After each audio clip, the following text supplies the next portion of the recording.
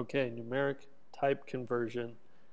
This is going to help you if you're ever working with numbers and you need to do some sort of calculation.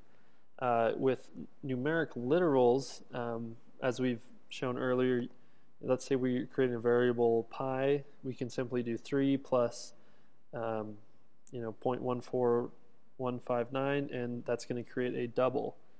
And because we're using numeric literals, there's no problem there. Now let's comment this out and show a little bit of different code where we specify an int variable and a double variable and try and add them together to create a new variable. And now of course we want this to be a double, right? Because when combining an int and a double, there's a decimal, so we need to create a double. But this is not going to compile. And the reason is, in this example, the numeric literals, the Swift compiler is able to recognize, okay, here's an int, here's a double, I'm going to create a double.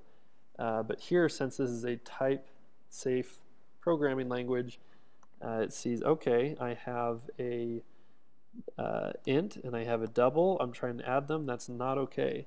So the way to get around this is using an initializer for whatever type you're trying to create. So we need to, essentially, if we want pi to be a double, we need to add two doubles together.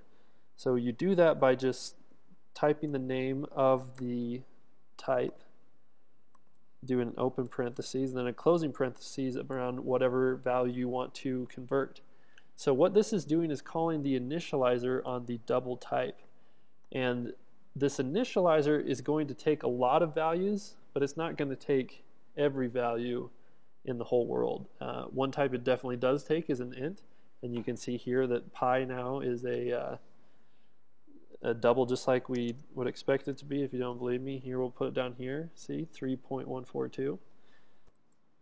Now, something else to consider is if you're going to create a int from some floating number, either a float or a double. So let's say var int pi. Sounds delicious. So we're going to say a int variable plus a double variable. So again, we have an error just like we did last time. Now rather than making this a int variable into a double and trying to add two doubles together to create a double, we want to add a int and an int together to make an int. So we do the exact opposite with creating a int initializer. Just use the open parentheses. And now int pi is a, oh, I put the int around the wrong thing. Excuse me. Need to put it around the double. And now int pi is a int. And the thing to remember is if you ever pass a floating number into the int initializer, it's going to drop whatever decimal place is there. So an easy way to think of this is that it's going to simply round down the number. So for example, it passed in 0.14159, so it simply goes down to 0. So if we put something like 7.14159, that takes it down to 7. 7 plus 3 equals 10.